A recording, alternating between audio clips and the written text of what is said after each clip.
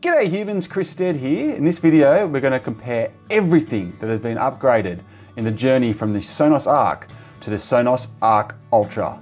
Let's dive in.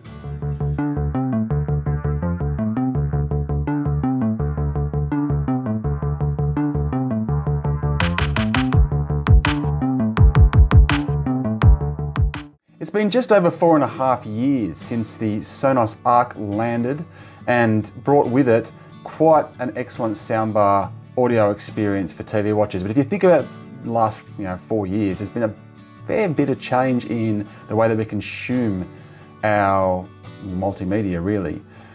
Yes, we had next generation consoles 4 years ago, but now the average post-COVID human being is watching a lot more cinema-like experiences in their home, from the humongous new TVs that we've got, but also just the proliferation of Dolby Atmos, Dolby Vision, and people making content that actually makes the most of that surround sound experience.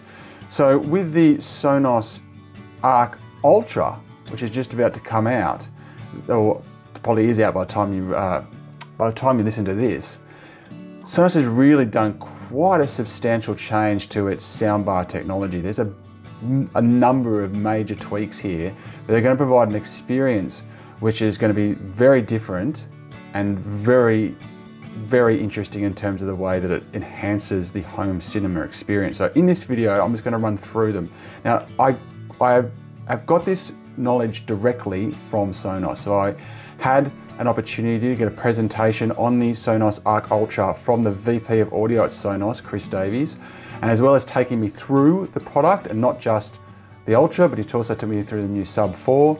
As part of that, I also got an opportunity to interview him. So I was able to ask him a lot of questions, get some back and forth, and learn exactly what the differences are between the product that is already in the market, or it was in the market, the Arc, and the Arc Ultra.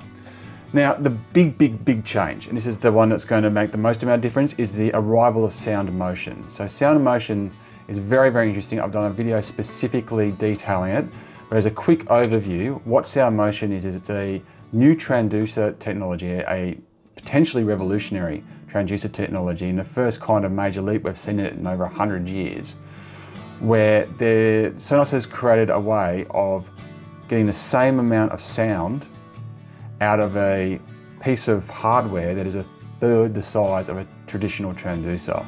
And it does this by taking two diaphragms, basically lining them up parallel to each other with magnetic motors on all four corners and aluminium ribs between to create kind of rigidity. And basically as one side moves up, or so one side moves in, the other side moves out, and as that then comes back in, the other side moves out. So you get this kind of force cancelling effect, and it creates a lot more space, moves a lot more air, creates a lot more sound. So you're looking at double the bass of the Arc with the Arc Ultra as a result. But also, as we'll go into in a sec, the fact that they've been able to produce twice the amount of bass from a piece of technology which is a third of the size. It's created a lot more space within that soundbar to do more with other speakers, and that's obviously very, very cool. So I'm going to read you a quote now from Chris Davies, is what he said to me. So with the Arc Ultra, there was a full architecture overhaul of the original Arc.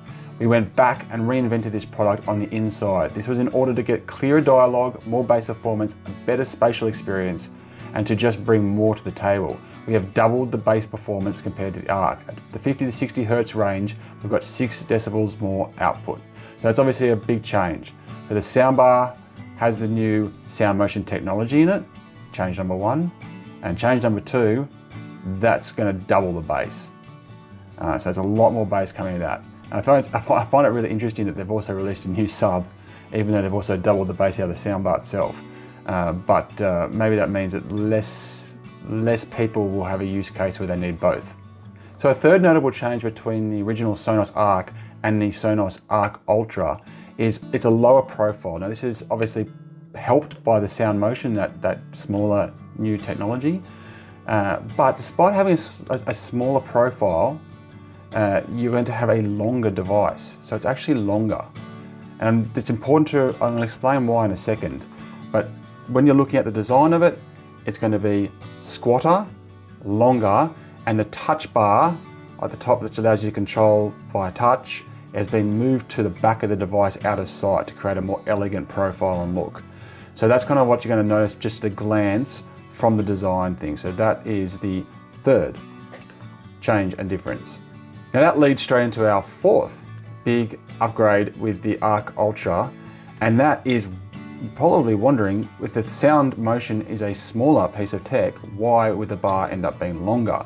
And that's because that extra space has allowed Sonos to do more on its speaker front. So the original Arc had 8 woofers and 3 tweeters in it. Now the Arc Ultra has just the one Sound Motion woofer, because that one woofer can take care of everything, but there's now 6 mid-ranges and 7 tweeters. So overall we've gone from 11 speakers to 14. But the change in sound is a lot more substantial than that because of what that extra space allows. Okay, on to the 5th big upgrade, and this plugs into those brand new speakers that we've got. So with this extra space and these additional speakers, Sonos has been able to create a whole bunch of new arrays to deliver sounds in new directions. So this has kind of enabled custom waveguides. Now the Sonos Arc was a 5.1.2 system. The Sonos Arc Ultra is a 9.1.4 system. And I'm going to quote here directly from Chris Davies to explain what he's talking about here and why that is going to create a more immersive sound experience. So starting the quote, "We're doing a 9.1.4 render for Atmos content. We have a left, center, and right channels that are directly radiating to the listener. Those channels create a really consistent front sound stage. It's more controlled, so the room itself doesn't have as much as an effect. Then we have left and right wider channels that create an extended width across the front of the room. We have side channels that push even further into the room, and rear channels that pull even further to try and get that sound projected so it feels like something is coming from behind you. We have 4 height channels, because if you only have 2 height channels, it collapses the front and back height together. So keeping that separate in terms of renderer allows us to be able to treat those channels separately to create spatial separation between a front and rear height, so you get a sense of sound going front to back." So obviously substantially more going on there in terms of the sound that you're going to get out of the Sonos Arc Ultra than you did on the Sonos Arc. Upgrade number 6. So one of the things that Chris Davies said to me originally as part of this briefing was we had an intrinsic focus to get as much clarity out of the center channel as we possibly can. And basically that's talking to a bigger focus on clear dialogue, which Sonos believes is a really important feature for home cinema moving forward. Now obviously in a movie theater, the place is designed for watching films and sound is balanced right, but at home there's background noises, you might be having to listen to it really quietly, so there's a lot going on there. So the new architecture, so that allows for tweeters and mid-ranges to be so close together, also allows for just clear dialogue just out of the gate. But there is now a multi-level speech enhancement feature. So originally in the Arc, there was just the one speech enhancement. You just basically toggled it off and on, and now there is 3. So at level 1, it's just basically a little nudge. It just enhances the dialogue just slightly, and it's used just to combat some background noise, or if you listen to it quietly. Level 2 is the equivalent of what we saw in the Arc 1, but it's been refined so it has less of an impact on the rest of the content you're listening to, but it's kind of similar to what we had in the original Arc. Level 3 pushes that further though, and is used for even the more demanding environments or where dialogue is the total priority. So that is kind of the 3 stages we now have with the speech enhancement with the Arc Ultra. We only had the one with the Arc. And it's worth noting as well, I did ask Chris if, what changes you're going to see in the app. And he said the only noticeable change that the only kind of new thing you'll see in the app with the Arc Ultra is those 3 tiers of speech enhancement that you can toggle between.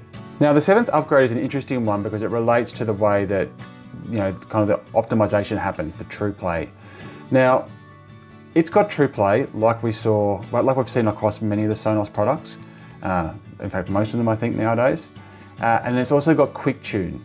So that is going to basically blast out a little a little sound, and then it's going to listen to itself. This is the Arc Ultra, and then based on some machine learning and algorithms and stuff that it knows, it's going to make an approximate what your room is like, and therefore adjust the sound accordingly. Now, that is available on Android and iOS, but new and available only to iOS users at this point is advanced tuning. So that's another level up. And I'm going to do a separate video just specifically diving into both of these, because I've got some, some big quotes from him explaining it all.